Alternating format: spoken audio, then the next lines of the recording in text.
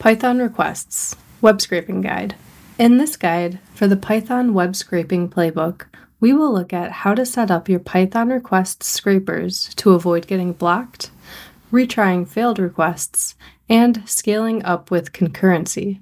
Python Requests is the most popular HTTP client library used by Python developers. So in this article, we will run through all the best practices you need to know, including making GET requests, making POST requests, using fake user agents with Python requests, using proxies with Python requests, retrying failed requests, scaling your scrapers using concurrent threads, and rendering JavaScript on client-side rendered pages.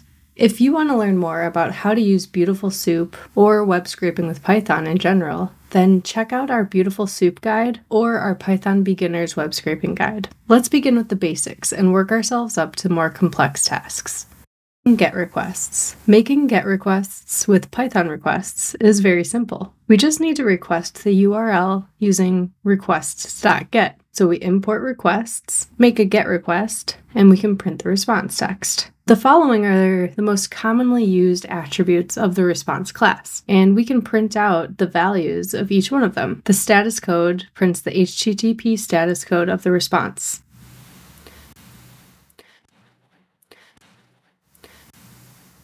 The text is the response content as a Unicode string, and the content is the response content in a byte string.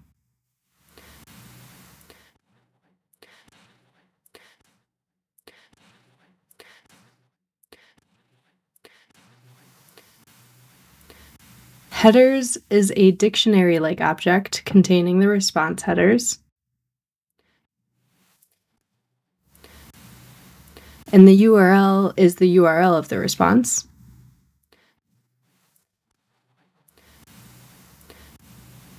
We can see the encoding of the response. And we can check to see if there are any cookies sent by the server.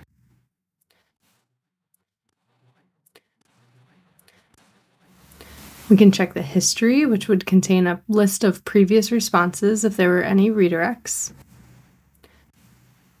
And OK provides a Boolean indicating whether the response was successful. And then the reason would be a phrase returned by the server, such as OK or not found. Elapsed is the time elapsed between sending the request and receiving the response. And the request is an object.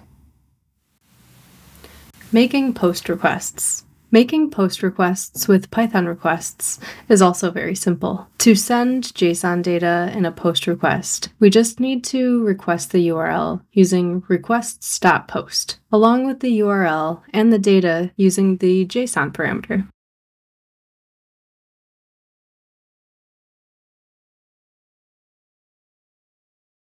To send form data in a POST request, we just need to request the URL using the data parameter. For more details on how to send POST requests with Python requests, check out our Python requests guide on how to send POST requests.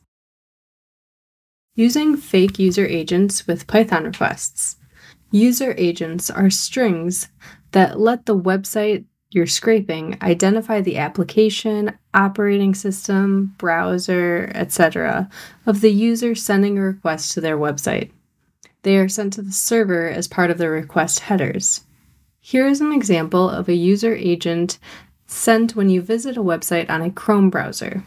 When scraping a website, you also need to set user agents on every request, as otherwise the website may block your requests because it knows you aren't a real user.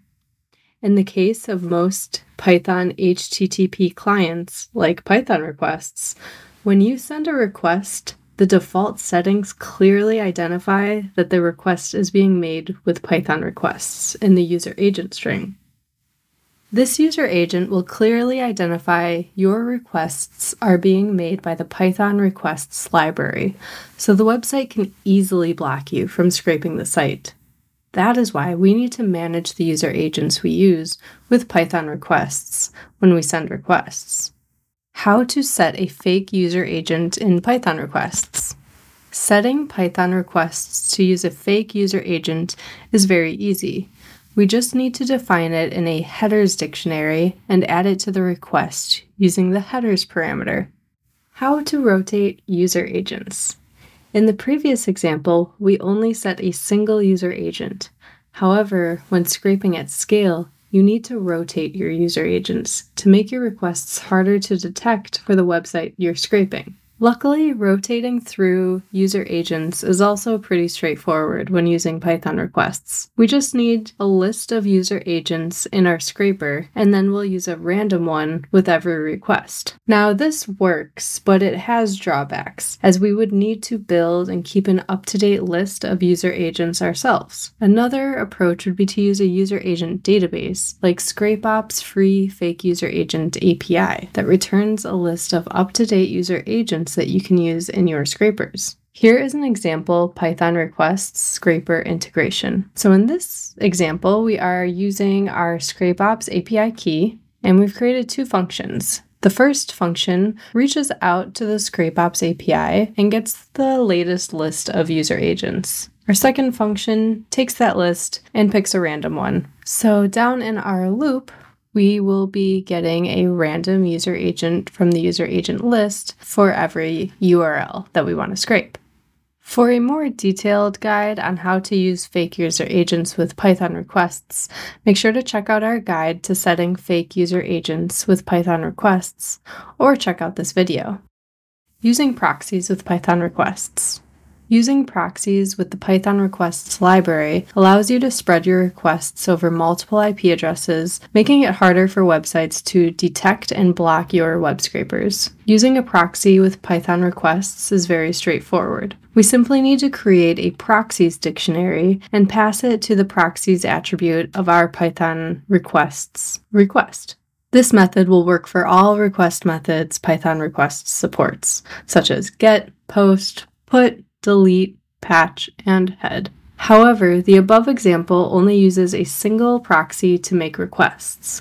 To avoid having your scrapers blocked, you need to use a large pool of proxies and rotate your requests through different proxies. There are three common ways to integrate and rotate your scrapers. You can rotate through a list of proxy IPs, use proxy gateways, and use proxy APIs. Proxy integration number 1, rotating through a proxy IP list. Here, a proxy provider will normally provide you with a list of proxy IP addresses that you will need to configure your scraper to rotate through and select a new IP address for every request. The proxy list you receive will look something like this. To integrate them into our scrapers, you need to configure your code to pick a random proxy from this list every time you make a request. In our Python request scraper, we could do it like this. Here we have a list of proxies, so then we're choosing a random integer between 0 and 3 as our proxy index. And in our proxies dictionary, we're just going to pick that proxy from the list and then send that dictionary with the proxies parameter to our GET request. When we make our GET request, we will include that proxy with our proxies parameter. This is a simplistic example, as when scraping at scale, we would also need to build a mechanism to monitor the performance of each individual IP address and remove it from the proxy rotation if it got banned or blocked. Proxy integration number 2, using proxy gateway.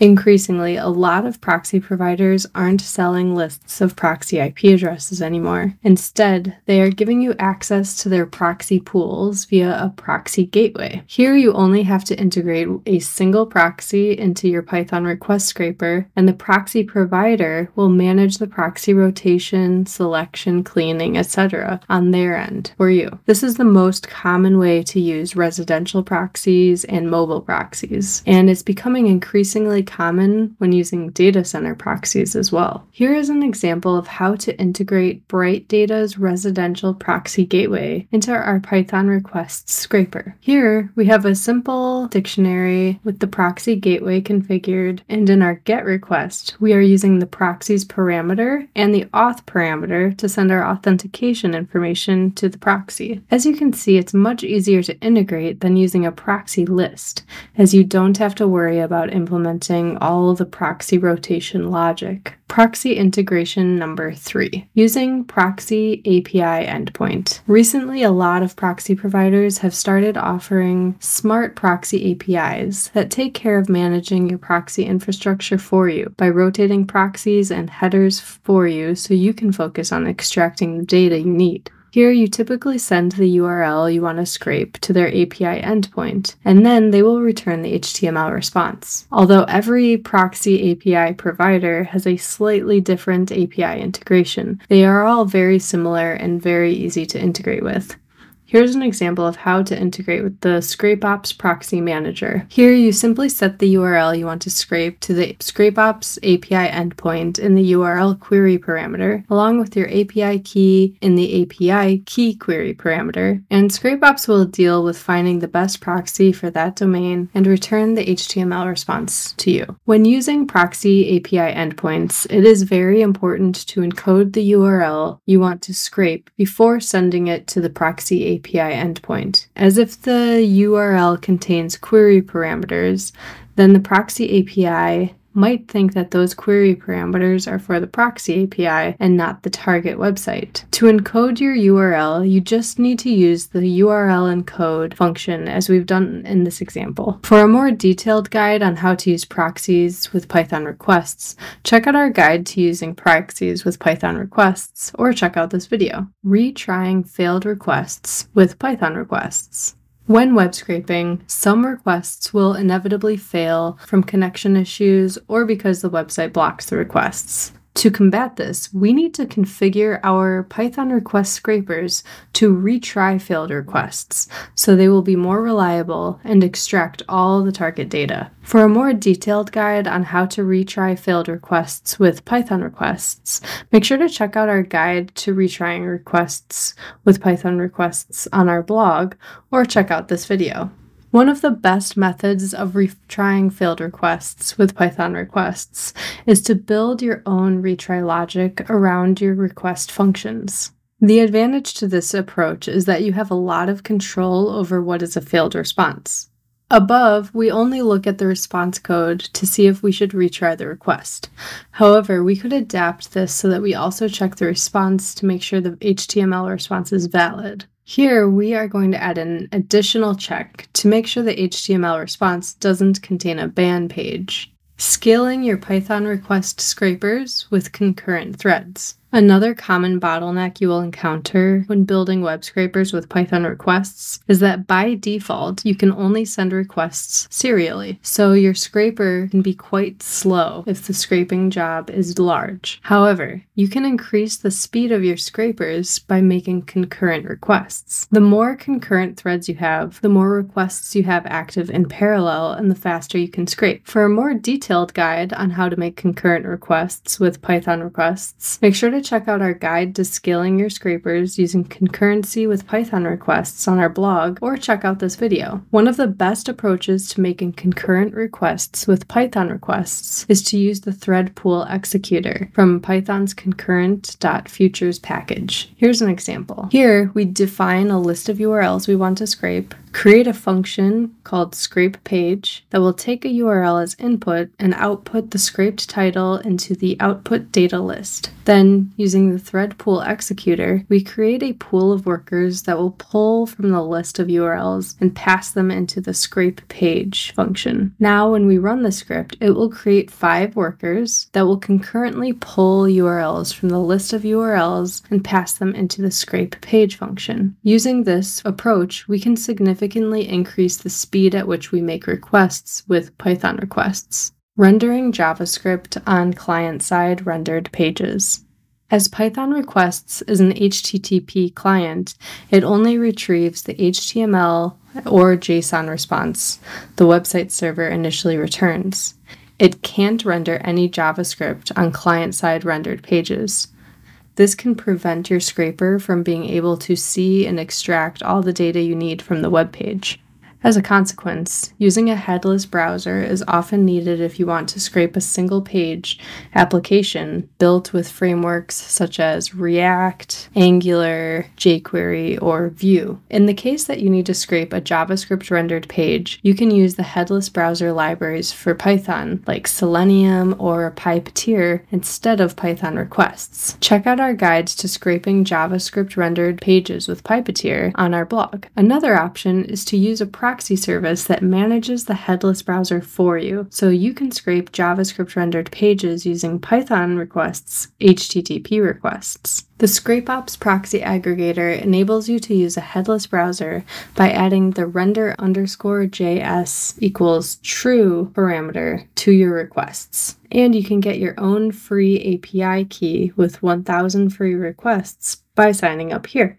If you would like to learn more about web scraping, be sure to check out the Web Scraping Playbook or check out one of our more in-depth guides. For more information, make sure to check out our other videos on our YouTube channel. As always, thank you, and make sure to like and subscribe.